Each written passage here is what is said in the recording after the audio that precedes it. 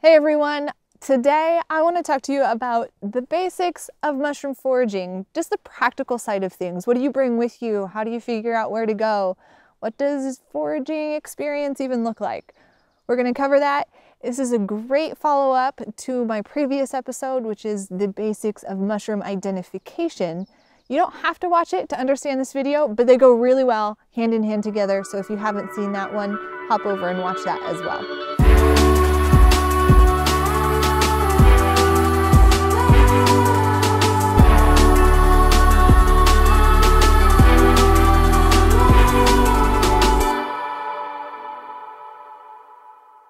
First things first, what do you bring with you?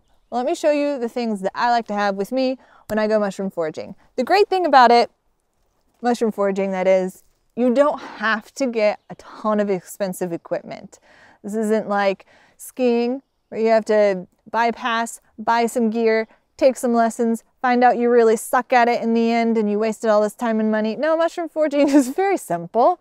You need the most I'll just show you. You just don't need much. All right, you need a basket. There we go, basket. We've got a basket. A basket or even a mesh bag works well. You want to avoid plastic to put your mushrooms in. Even after you harvest mushrooms, just like after you harvest fresh fruits or vegetables, there's still life in them. And if you put them in plastic, they're going to start sweating and therefore decomposing quickly. You put mushrooms in a plastic bag. By the time you get home, you're going to have a bag of mush instead of a bag of mushrooms.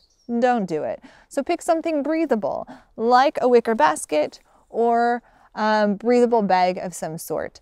The second reason this is important is because mushrooms, they reproduce by releasing spores. After a mushroom has been harvested, it continues to release its spores. So if you put your mushrooms in something that is airy and breathable, those spores can waft away, and it's kind of like your Johnny Appleseeding your way through the forest and helping that reproduction process continue. I like to have a few kind of organizational type things with me as well, especially if I'm going to go out and I'm collecting for research or to learn new mushrooms and identify, and I'm collecting multiple types of species. So a few things that I carry with me to help with that are just some extra bags so I can separate things, cloth bags in there. I sometimes have some small containers like this to put really small specimens in so they don't get squashed by other things. Tackle boxes also work really well if you want to separate things into the little compartments there. I also like to have paper bags with me.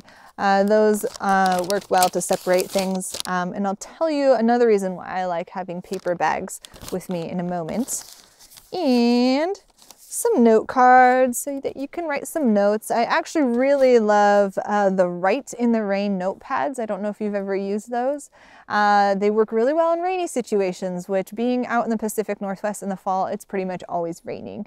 And it's just a nice notebook that you can write on even when it's raining out. I'm also a big fan of Sharpies because you can also use these when it's raining too. So I always have some Sharpies with me. I don't actually want to get into that yet, I'm sorry, so we'll just cut that out. You're going to want some kind of foraging tool, a knife. A brush is also really helpful for the cleaning and the trimming process of your mushrooms. I use the Opinel mushroom knife right here. I've used this for years, I really love it. It has a nice curved blade, nice brush on the end. Two-in-one tool that comes in very handy. So a good harvesting tool like this is something you want to have with you. You want to bring along some first aid, safety supplies. If you have any medications, you're going to be out in the woods most of the time when you're foraging. So bring a map, bring a compass, orientation tools like that, GPS. Just be mindful, bring stuff that's going to keep you safe in the woods, please. The one item I really want to emphasize for you to bring with you a whistle. Bring a whistle.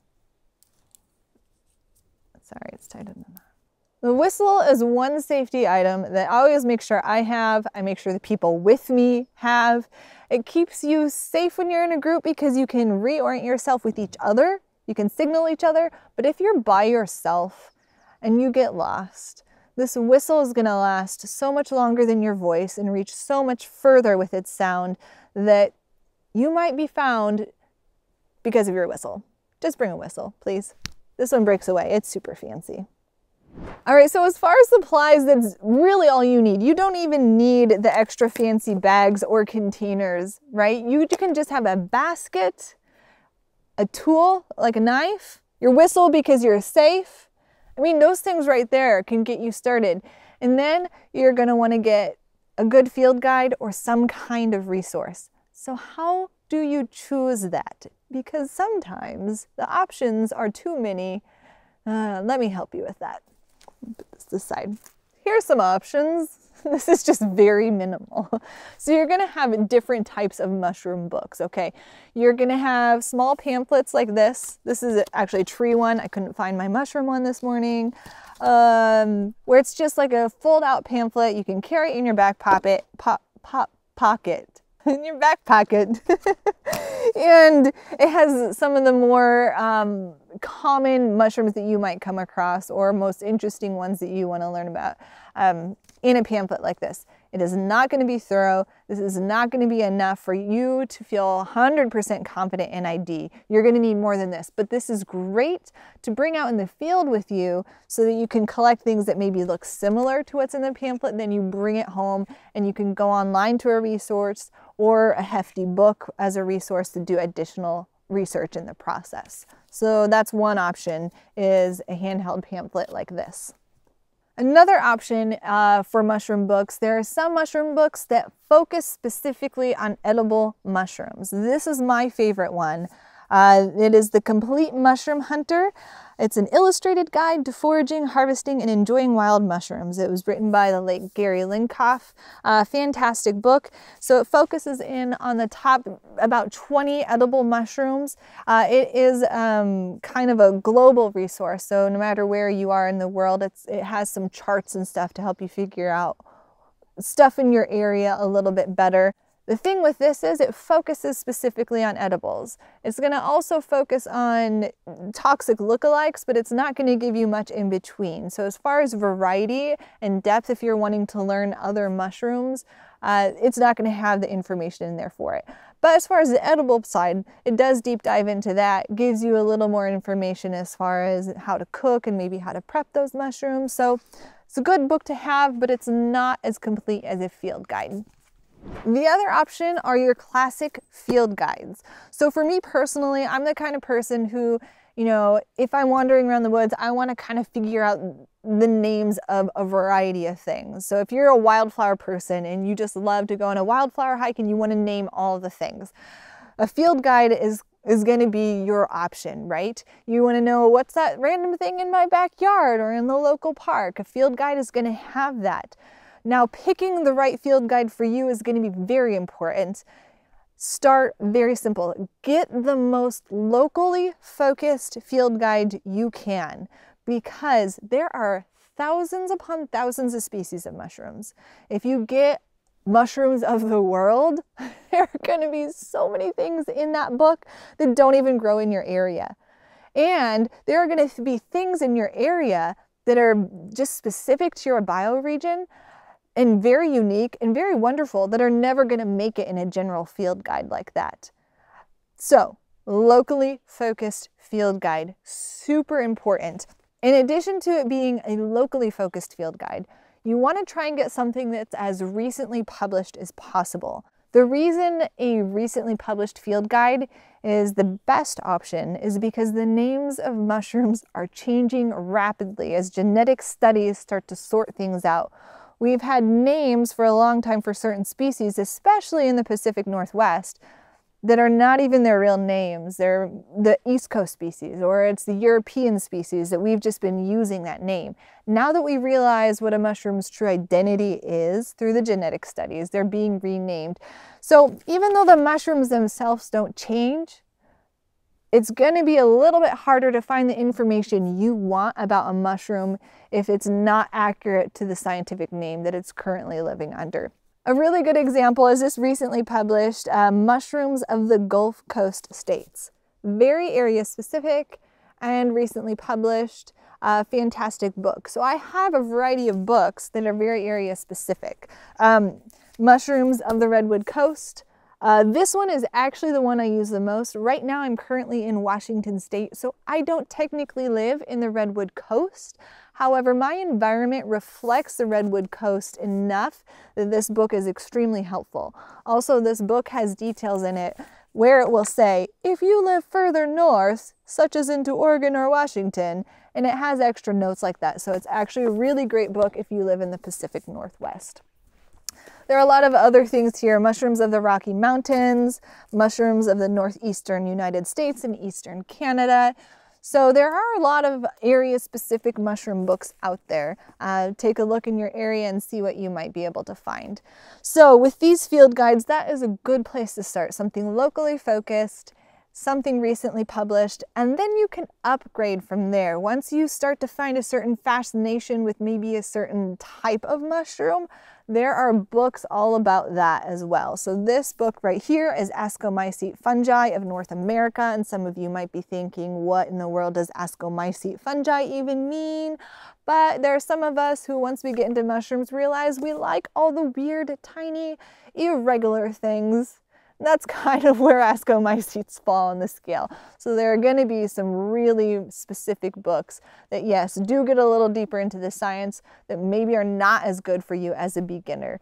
But no, those things are out there for once you get just as obsessed as I am. Books are great, and so are online resources. Just make sure you are using reputable, is that the right word? Make sure you are using reputable online resources. This means don't just post a photo on Instagram and ask somebody to ID it. That's not a good way to ID a mushroom. All right, a couple of online resources that I personally trust. Mushroomexpert.com. Michael Coe runs that website. He has a huge list of mushrooms where he breaks down the ID of them, and also has great resources for just general terminology and how to go about foraging, those sorts of things. Another app that you could use on your phone that could help is iNaturalist. iNaturalist is kind of a community science platform, so it's not going to be something where you can necessarily flip through like a book, but you can take pictures, upload them, people can help you ID, and then also you can look through other people's photos, maybe even local to you, to see what they're finding, see if your mushrooms match their mushrooms, try and figure IDs. But this also helps create a community science database of mushrooms, when they're fruiting and where they're at. They can actually reach a research grade level that later be used in actual research. So you can participate in community science in that way and also help with some ID stuff. All in all, you just need to make sure that you have a good solid resource, maybe a really good friend who's into mushrooms to help you be an additional research to confirm the idea of certain things.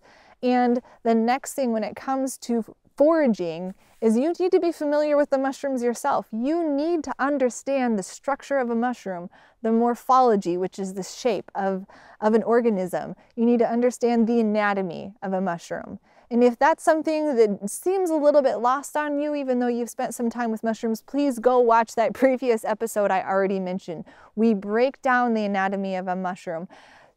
I say that is just one of the most important places to start when it comes to mushroom foraging. I have taught classes for years, and I have people who come and attend my classes that maybe have always hunted morels or chanterelles. Those are two most common mushrooms that they harvest. But they have no perspective of how that mushroom compares to everything else in the forest. And they've never spent time getting to know the anatomy or the basic parts of a mushroom. And I feel like that does such a disservice to people. If you start there, start with the anatomy of a mushroom, then everything else falls into place as you're picking things up off the forest floor, as you're looking at a field guide and reading a description. It all will make more sense. So please start there. If you're a beginner at foraging, that's what you really need to do, is dive deep into the anatomy of a mushroom. So watch that video. I wish I knew someone to help me with mushrooms. Now that you have your basket and your various other tools, a good field guide, go look for mushrooms. Where do you do that? Let me first say, please walk into this with the perspective of not just what can I eat, but what can I learn? all right? Because then that means even if you don't have the time to drive a few hours deep into the woods, spend the whole day there collecting mushrooms, and come home and work through the ID process, because there's work to be done once you get home.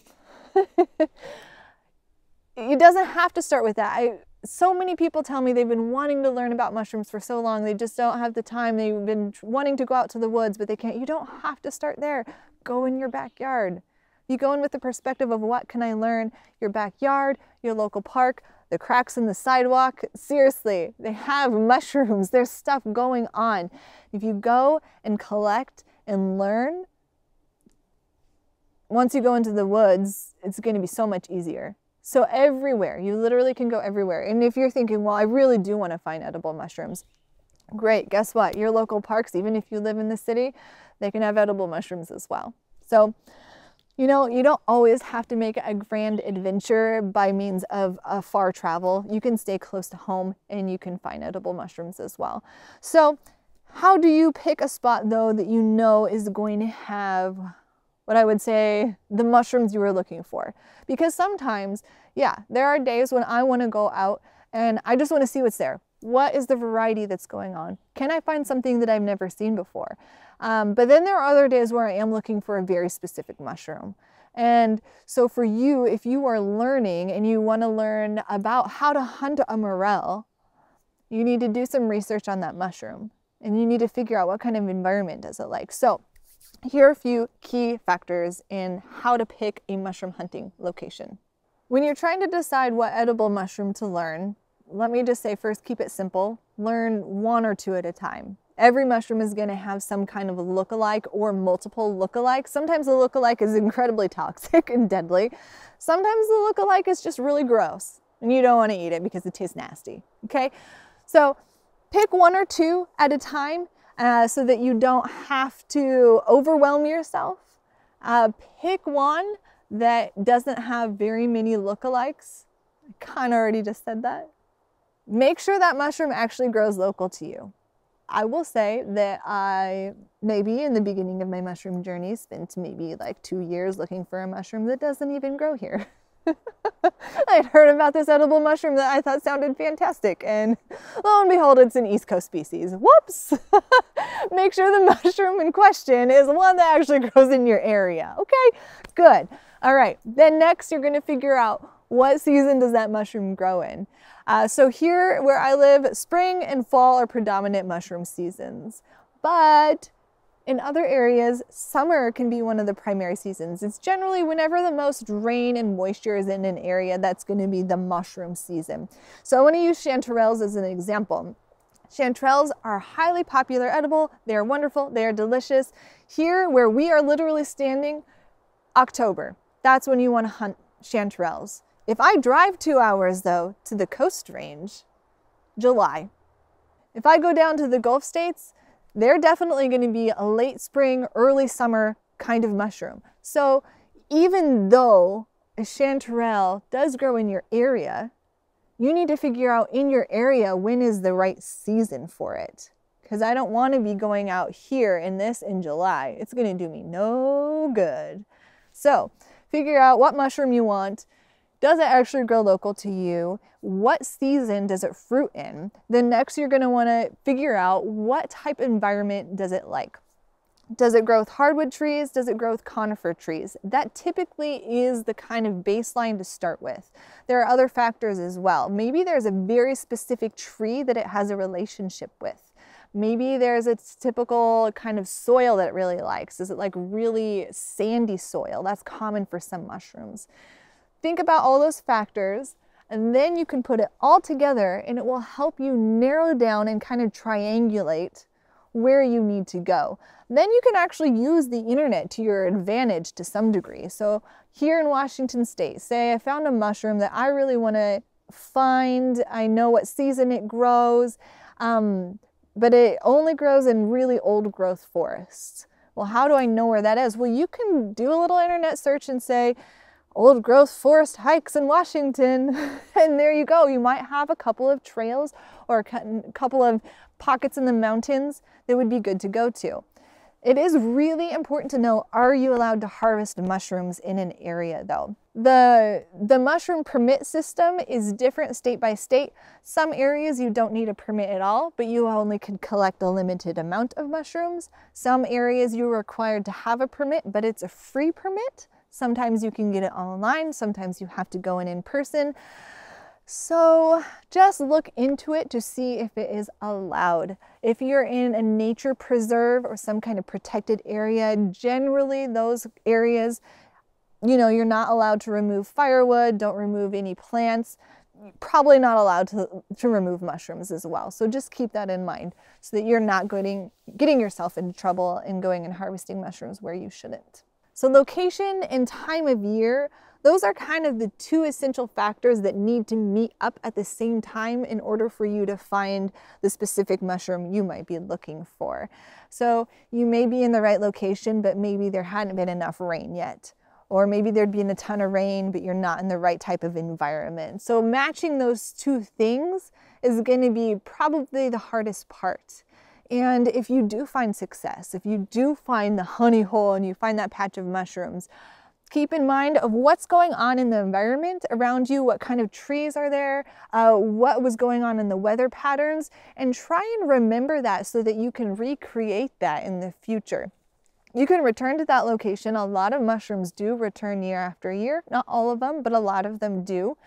But also you just remembering that environment, you can be driving along on a summer camping trip and be like, wow, that spot right over there, it reminds me so much of where we found all those chanterelles last year. Maybe this would be a good spot to come back to. You can always be on the lookout for good mushroom locations if you're aware of trees and shrubs or other factors like that. So you can always be scouting even if it's not typically in season for that mushroom. That being said, it is a lot of work sometimes to find a good mushroom location. So if you ever run across somebody who's being really tight-lipped, please don't hold it against them. They may have taken years for them to find some of their favorite locations that they go mushroom hunting in. And if someone brings you with them to one of their favorite spots, please protect and safeguard that. Don't go back and pillage their mushrooms. I don't want to say their mushrooms. I don't like how possessive that sounds. You can keep that in with me saying that. Don't go in and pillage the mushrooms from the area. You know, they're trying to share a resource with you. And just like we need to respect each other, we need to respect the land. Just be kind. If someone's being generous, use their generosity in a positive way. Yeah, I don't know what else to say about that, except there's a reason mushroom hunters keep their spot secrets. But if you kind of follow those little steps I talked about and how to triangulate an area to go, you'll be well on your way in finding your own spots.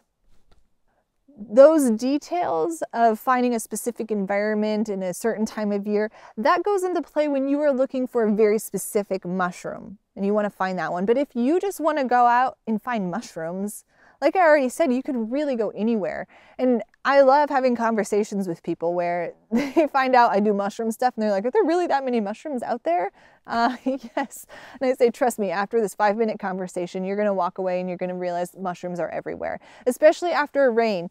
So here in October, after a good rain, I don't even have to go 100 yards and I can fill my basket with so many different species. And sometimes I'll be pleasantly surprised, oh, I'm in an area that has some edible mushrooms. That's great. But the variety alone is just really fun for me. Something that can be really helpful. If you're going out and you're just wanting to say, what can I find today? Don't overwhelm yourself and take the whole forest floor home with you. Because when you take them home and then try and walk through the ID process with them, which again is in that previous episode, it can get really overwhelming. But here are some things that I do that can be really helpful for you. Maybe only collect, depending on how, up for it you're feeling, 5 to 10 different mushroom species that you've never noticed before.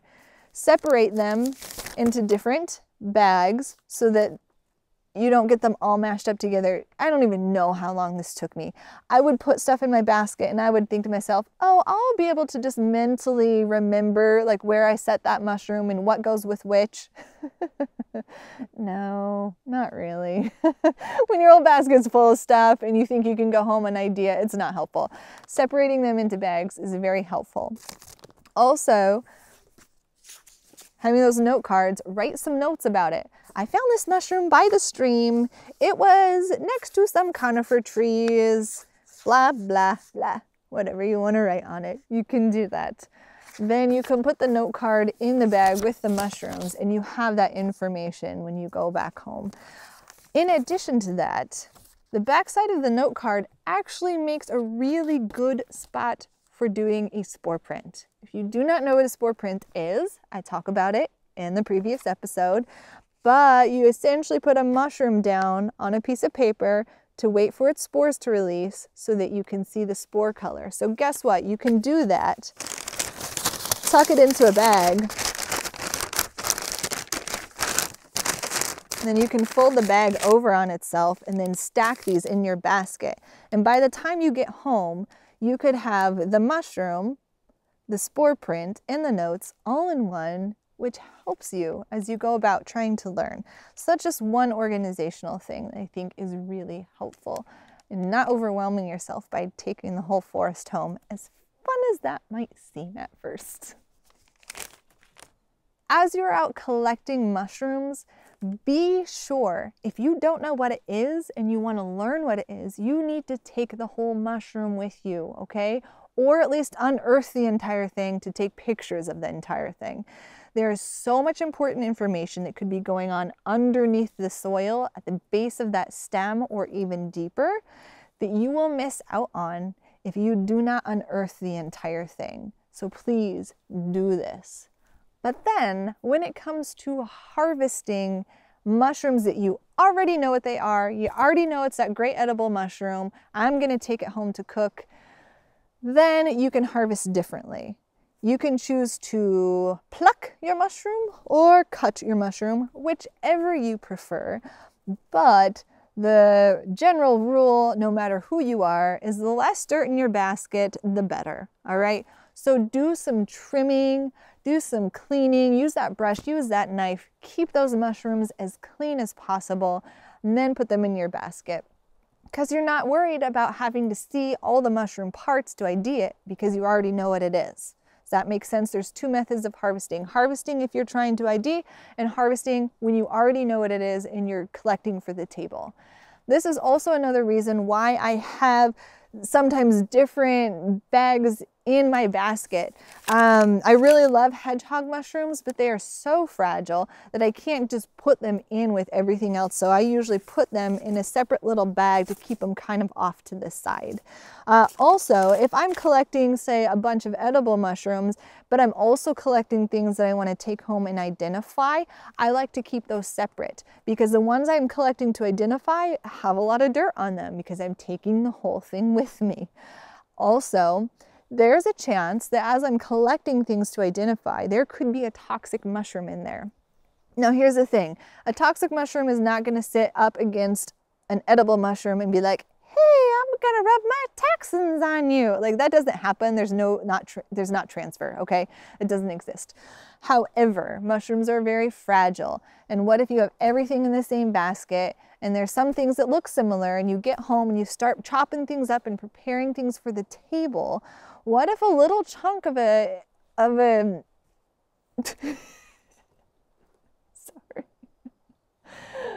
what if a little chunk of a poisonous mushroom got in that pile, but you didn't notice because it was just like a small chunk of it?